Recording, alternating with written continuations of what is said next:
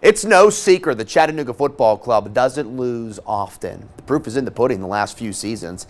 New league or not, when they do eat an L, that taste tends to linger a little bit more, which isn't necessarily a bad thing. The CFC has fallen 3 times in MLS Next Pro action this season, a pair of 1-goal losses and an uncharacteristic 4-1 defeat. That 4-1 loss came at the hands of Crown Legacy back in mid-May. Those 4 goals are almost the most any opponent has scored against the boys in blue all season. Well, guess who's in town this weekend? And to quote Seth from Superbad, people don't forget.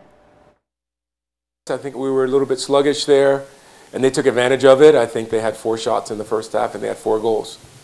You know, we've had games like that, but we're here today. You know, we made it very clear, looking back at last week, no one comes in our house and ever does that again, and we expect a really high-level performance tomorrow.